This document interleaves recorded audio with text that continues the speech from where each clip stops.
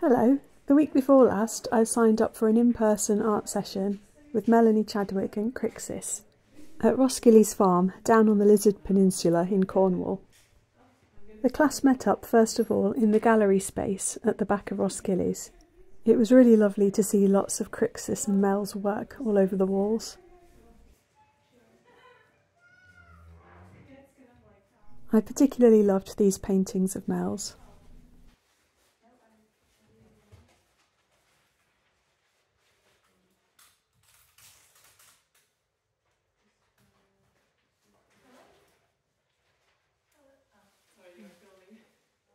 It was also great to see some of her sketchbooks out on display.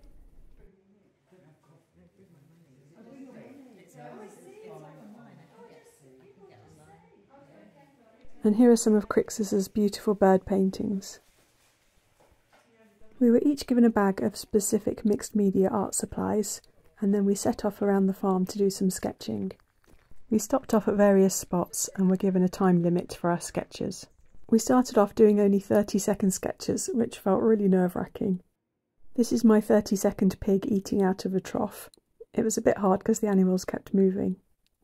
And there was a field of turnips, so this was another of my 30-second sketches. We then did some slightly longer sketches. I think this one was 3 minutes. It was such a beautiful day and so nice to be out with everybody. Having limited time to do a sketch is a really useful exercise. It forces you to just get stuck in straight away and not be too fussy about the materials that you're using. Okay, we loved the goats that came to say hello. Look at me in his full glory.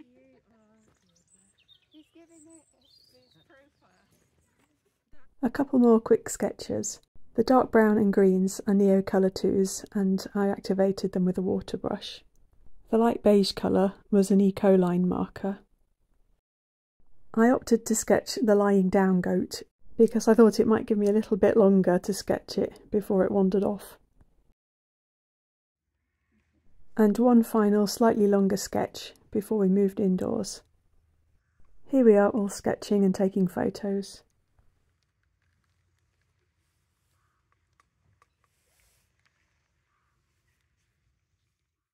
My final sketch of a little poultry house in the orchard.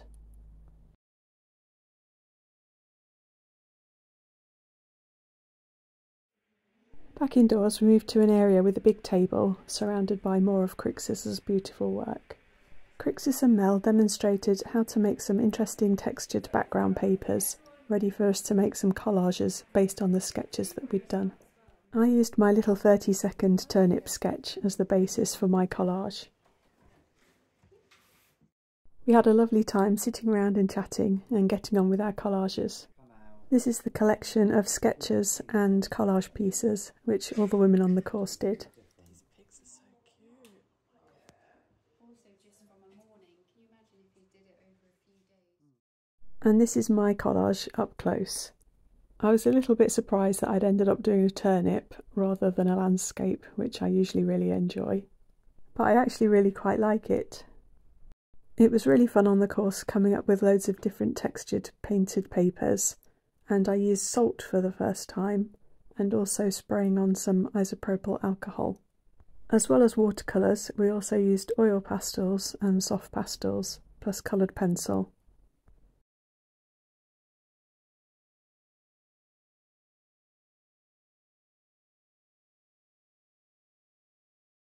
Kriksis had also brought along some of her older artworks, and this landscape she'd done really appealed to me and I bought it. This is it now hanging in my dining room.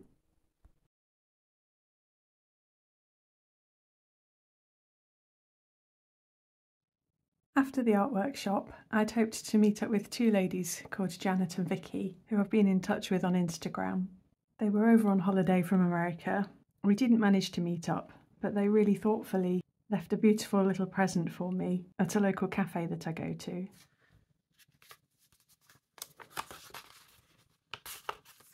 They left me the loveliest note and also two beautiful handmade watercolours.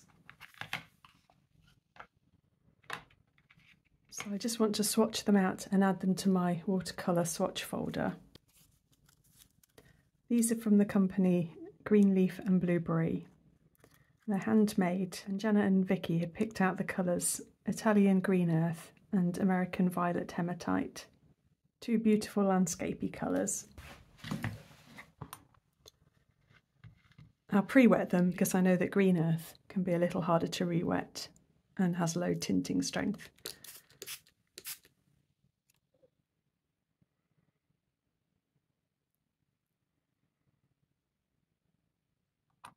This is a PR 102.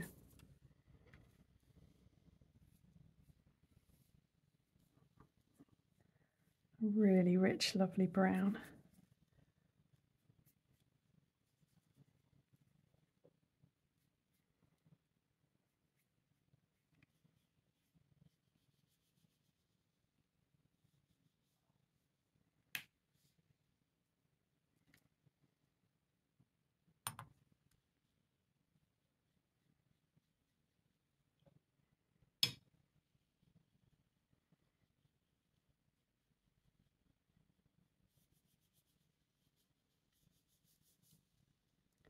I'm giving this one quite a bit of water because I think it granulates.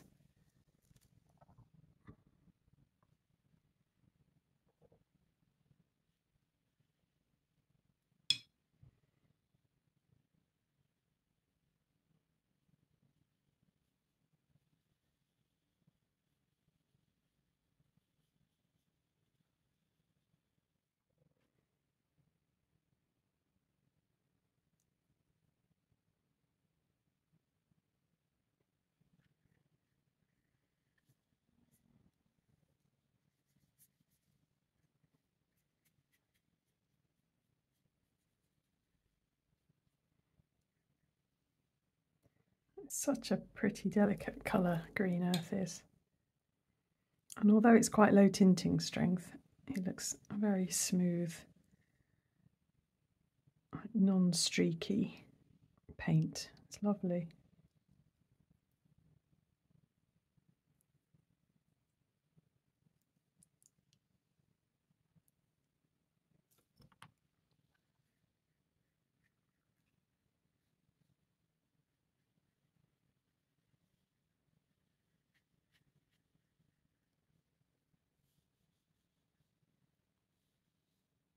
So I'll let those dry before popping them onto cards for my swatch folder.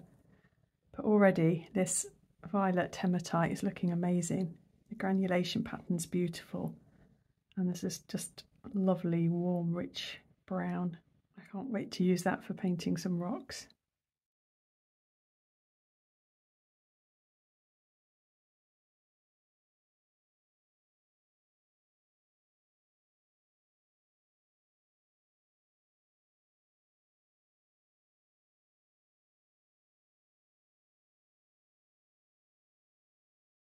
So here are my swatch cards. They seem like absolutely beautiful paints, and I'll link to the website down below if you're interested in the company. Looking in my swatch folder, the Italian Green Earth, I haven't got anything exactly like it. It's similar to the Malachite from Roman Szmal, but Roman Szmal's Green Earth is a more greeny colour. This is kind of like a more delicate yellow leaning Green Earth. And yet it's more green than Roman Szmal's Glauconite. Put that in there. And then I've got another PR 102, which is Roman Szmal's Caput Mortem.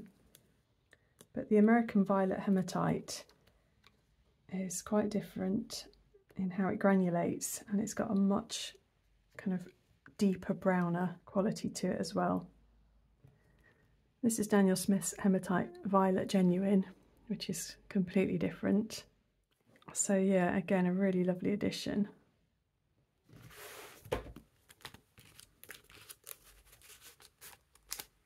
So thank you so much, Vicky and Janet. It was really kind of you. I hope everyone's enjoyed this video. Thanks for watching. Bye.